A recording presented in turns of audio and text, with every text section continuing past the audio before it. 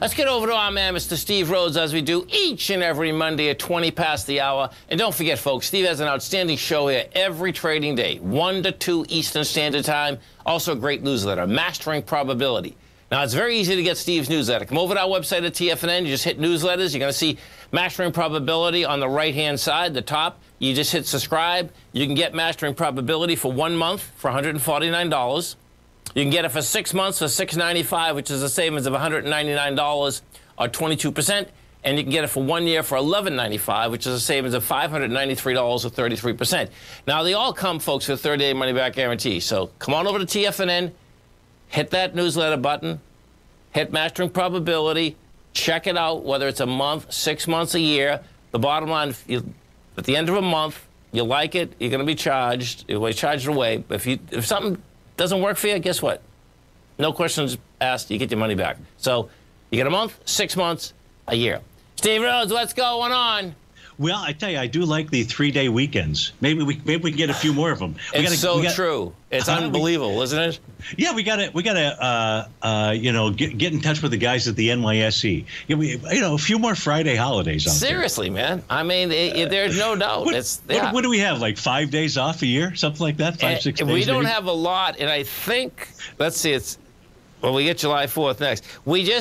Unfortunately, folks, it's the beginning of the year. We just blew through most of them. That's what ends up happening. Yeah, exactly. Hey, nice call on talking about the markets getting back to flat or negative out there. So kudos to you on that one. And I normally put together a full presentation.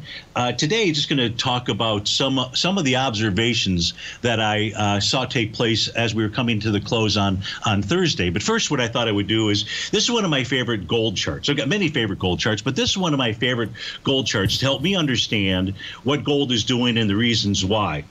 And the first thing that I want to point out here is that the purple horizontal lines, each of those match prior highs all on the same day. And that's really important when we take a look at gold priced in major currencies. And folks, that's what we're doing. The very left-hand panel is gold in dollars. Next to that, gold priced in euros, then gold in yen and gold in pounds. And the reason why we want to take a look at this, or the reason that I want to take a look at this, is if I'm sitting in Japan and my local currency is obviously yen, even though gold is priced in dollars, I want to understand what gold is doing inside of yen.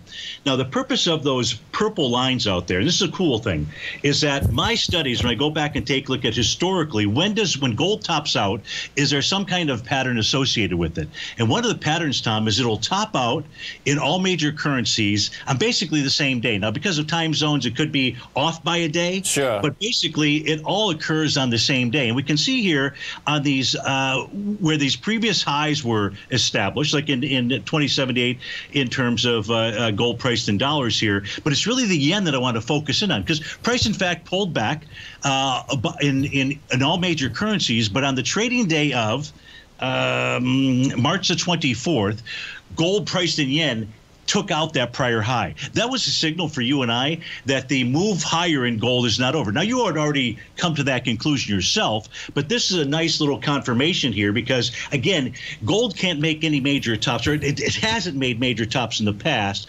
until price tops in all major currencies. So here you're at an all-time high in terms of yen. We've got to get to new all-time highs in dollars, euros, yen, and pounds before we can potentially get to a significant top out there. So I just thought I would throw that out. Yes, hey, let me ask you. So as I'm looking at this, keep those up. I'm sorry. Yeah, I'm going to. Yep. Okay, so the second one, right? Is the second one euros? I just can't see it from here. It is, yeah. Oh. So you would need 1,837 euros to buy an ounce of gold. Yep, I get it. Okay. 1985. Not counting premiums and stuff like that. Right. No, totally. Okay. Yeah, and you need 252,000 yen to buy 1 ounce of gold. Right. But that's their currency. That's the way that their currencies trade out here. So longer term, I'm not talking about what gold's going to do tomorrow or the next day, but longer term, what this chart is telling us is that the move higher in gold is not over. Right. So that's pretty cool. No, I like that. I can see that. Because it's in yen, man. Holy cow, man. That really hit an all-time high. That's because the yen's getting so weak. Interesting. Exactly. Right. So you got to, and that's so some of this is currency related, but it's really cool. So on days where it doesn't make sense what gold is doing, I immediately come take a look at this chart. Right. And typically, what I'll find is gold's moving higher in maybe 2 currencies, lower in 2 currencies. So you have natural buyers, natural sellers, and that's why we typically will see a sideways-ish type day out here. So longer term, this is what I see. Now, what's interesting, Tom, about the markets on Thursdays, typically, on a Thursday going into a holiday, you wouldn't expect a whole lot to take place out here. However, what did take place, if we take a look at Apple actually confirmed an A to B equals CD to the downside. It got below on Thursday. It closed below 165.50, which was the B point of an A to B equals CD to the downside. It did it with volume. It was like 75 million versus 70 million or something along those. Yeah, it was. I see it. Yeah. Cool. Oh, and baby. So, here we go. Yeah. Now, as you know, it would make it much easier if Apple stays below 165.50, the B point, because if it gets back above that, then we've got this complex potential A to B equals CD pattern out here. But if it stays below 165.50, folks, Apple has a confirmed A to B equals CD. That should take it down to maybe 157, 153. Those would be the A to B equals C, or 2 A to B equals CD price targets out there. On Thursday, Apple also negated one of my bottoming signals, which was a TD9 count pattern. Now, so we've got reasons for Apple to continue to move lower. I think, and I've heard your show a couple of times, or segments of it, and I believe that you're thinking that the markets are going to continue to move lower. So here's some proof for you, some evidence that supports that thought process. And that's my thought process, too.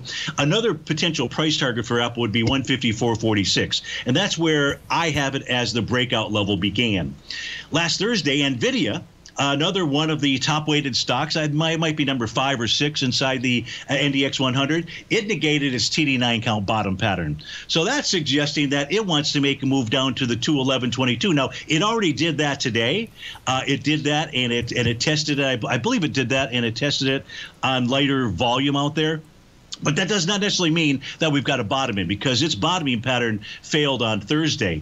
And then when I take a look at the semiconductor index, it negated its TD9 count bottom pattern on Thursday as well. So in each of these, it was just by a smidgen, but it was enough to go ahead and violate the pattern to suggest that we would have lower prices out there. So now there's several TD9 count bottoming signals that are under attack or have been under attack today. So the levels that I want folks to pay attention to, in the S&P cash, if there's a close below 48.3124, that says lower price. In the NDX 100, a close below 13.884.82, we're headed lower. The New York Stock Exchange, 16.419.08, and the NASDAQ Composite, the number is 13.317.74. Now, folks, I'm not saying it has to do that today, but if we do get closes below those levels, that then is going to indicate to us that we had lower out there. So those are the small little nuances, Tom, that I've seen out here. In fact, go ahead. And you know what's so cool about that, folks, okay, is that if you follow Steve, right, these TD9 counts are pretty consistent, right? They are. They are, absolutely. So when you have under attack like he's talking about right here, it's pretty cool, man. I mean, and listen, we all know we don't have a crystal ball. Right. But you bring the probabilities up, okay? And folks, It's real easy to get his newsletter. Come over to our website at TFNN, hit newsletters. On the right-hand side, you're going to see Mastering Probability. Check it out. He has these numbers in his newsletter every day, folks. So what Steve just talked about, they're right in front of you. You have a great one, a safe one, Steve. We look forward to the show tomorrow. Okay, man. Take care. Have a great one. Stay right there, folks. We'll come right back.